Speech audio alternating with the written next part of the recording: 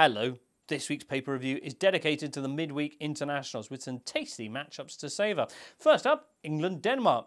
While the English press got worked up over young Jack Wilshere for the Danes, it was all about their teen prodigy, Christian D. Eriksen, or Christian D. Greatest, according to Danish paper Extra Bladet. Must be a student publication with a name like Extra Bladet. This man looks like he's just bumped into something. Not surprised in those sunglasses.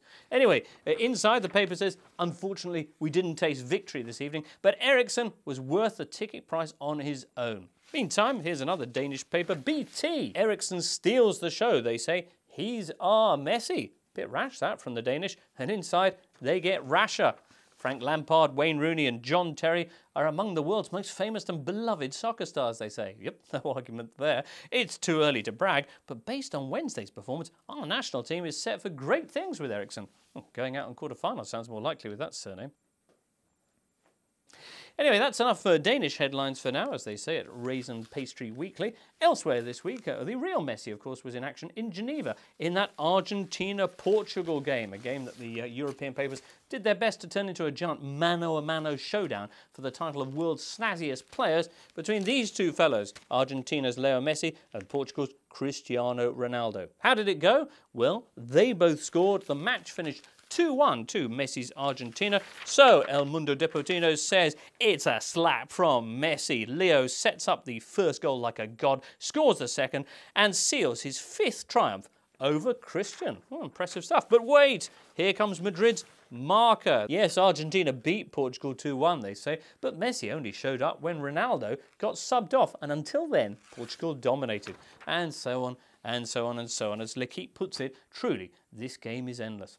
Now, speaking of L'Equipe, there's much excitement this week in France after their 1-0 win over Brazil at the Stade de France in Paris. The latest step this in Laurent Blanc's reboot of Les Bleus. L'Equipe says it gets better and better. Brazil playing most of the game with 10 men after Hernandez was sent off for a De Jong-style challenge. And it wasn't a magic night, admits L'Equipe. And we can't be sure if this was really Brazil. The game arranged after a phone call from George Weah, apparently. But it is still, says the paper, a prestigious result and full of promise. The new French jerseys going down a treat too.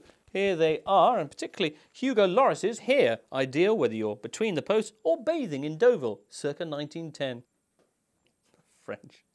While on the subject, anyway, of the French game, a quick update on last week's story about Chambéry, the French non-league side from the Alps, who made it all the way to the quarterfinals of the French Cup by beating 3 Ligue 1 teams in a row. Presumably now they're going to stuff it up completely, though, because they've drawn a Ligue 2 side in the quarters. Only 3 top-tier teams left in it, admittedly, as L'Equipe says.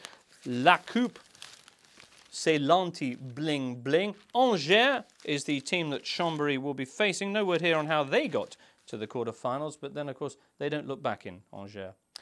With that, it's on to the week's other glamour international. Germany-Italy rematched this the 2006 World Cup semi-final and played as it was at the very same Westfalen Stadium where the Azzurri broke home hearts back in 2006. It all set up nicely for the Germans to finally get some revenge. Not just, indeed, for 2006, but also for the 1970 semi-final, the 1982 World Cup final, and so many other matches. Germany, in fact, never having beaten Italy in a competitive encounter.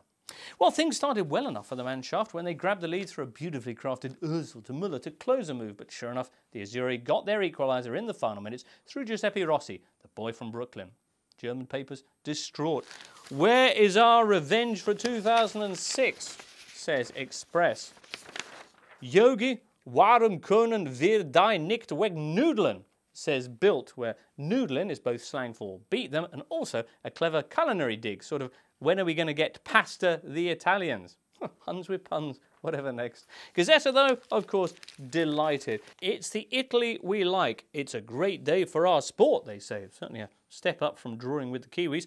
1-1 away to the 3rd best side in the world, although, to be fair, it was an American who saved us from the Germans, and it's not the first time that's happened. For you, Gazzetta, the war reference is never over.